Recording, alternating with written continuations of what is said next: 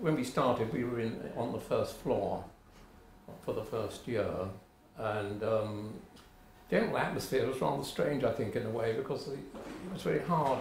There was all these rather strong strip lights above us, which was sort of the way places were lit in those days, and it was all rather bare.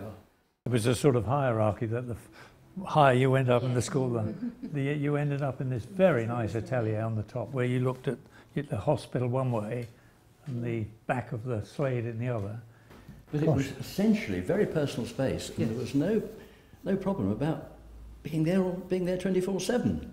And because you had a key to the door off Gower Street, it meant you were completely autonomous. You had control of your space where you worked for a year, and you could personalise it. And it was open house, and there was certainly no control of who came or went. No. When I got there in the late 70s, we were in Waite's house, which is, I can only describe really as looked like a spec office block, but it did have some very good facilities in the basement. There was an artificial sky, various laboratories, and a good light on the top floor. But I think our disrespect for that space allowed us to experiment a lot with it. I can distinctly remember one fairly drunken evening, probably, we went back in there and painted the staircase in primary colours. I think we'd just been on a trip to the Pompidou Centre or something.